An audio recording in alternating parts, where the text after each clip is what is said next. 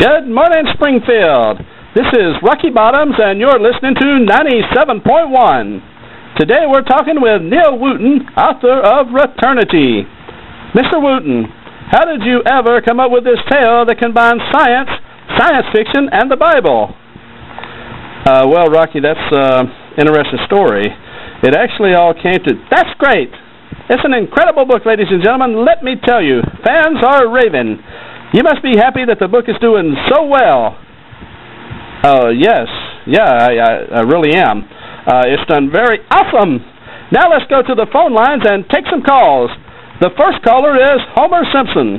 Homer, what did you think of the book? I loved it! Great. Were you shocked at the ending? Homer? The ending? Could you hold for a sec?